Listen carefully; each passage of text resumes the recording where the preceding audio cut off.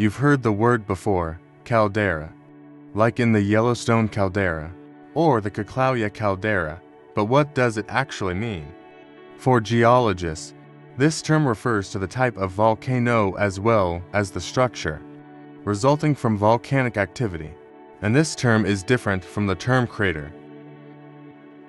Crater is a general term, referring to a closed depression in the ground that may have some possible origin, either volcanic or otherwise. By strict definition, a caldera is a type of crater, but calderas are distinguished by their large size and their specific relationship to volcanic collapse. Yellowstone is a caldera, an eruption that occurred 631,000 years ago largely emptied the magma chamber, and the ground collapsed into the resulting void. The Yellowstone Caldera is huge, about 70 by 45 kilometers, 43 by 28 miles. In volcanology parlance, a small collapse, perhaps a few hundred meters wide, is a crater, but a large collapse, generally more than 1 kilometer, 0.6 miles wide, is a caldera. The guidelines are unclear regarding the size of craters and calderas. The point is that the caldera is bigger and the crater is smaller. Craters often form as a result of small evacuations of magma from shallow surfaces, such as the numerous vent craters scattered across the surface of Caldera in Hawaii, while calderas result from the partial emptying of a volcano's main magma chamber. Craters can also surround the neck of a volcano when material is ejected during an explosion, such as craters in many volcanic cones. A spectacular example of a caldera is found in Oregon.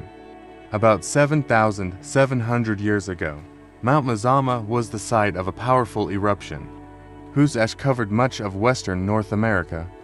Mazama's ashes were even found in sediment cores collected from the bottom of Yellowstone Lake. The peak of the Mazama volcano collapsed into an empty magma chamber, leaving a large surface depression that eventually filled with rainwater and became what we know today as Crater Lake.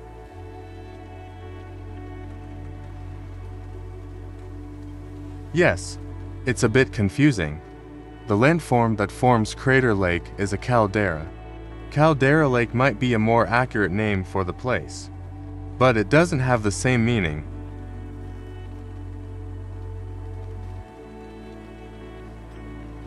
Calderas are not always formed from powerful explosive eruptions.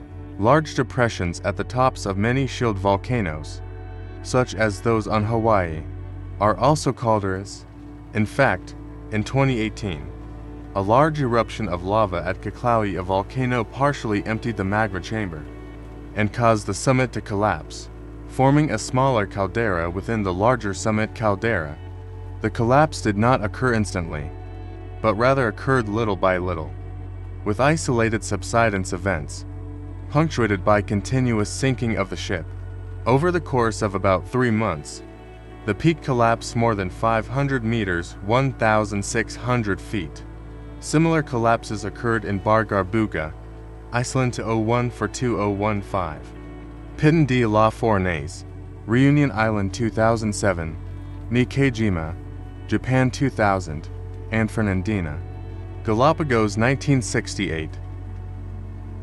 To geologists, caldera can also refer to a style of volcanism, and Yellowstone is a perfect example. Never before has a large volcanic edifice dominated the landscape at Yellowstone. The views of Mount Mazama were unprecedented before the volcano collapsed. In contrast, Yellowstone is a volcanic field with numerous eruptive vents scattered across the landscape, reflecting the large and complex magma reservoirs that lie underground and fuel the eruptions that form the caldera. So, Yellowstone is not a stratovolcano. This is not a shield volcano. It's not a cinder cone or a lava dome or a coulee or a plug. Rather, it suggests a style of volcanism that includes rare large explosive eruptions associated with caldera collapse, preceded and followed by smaller eruptions Other caldera complexes in the U.S. include Vales in New Mexico and Long Valley in California, outside the U.S.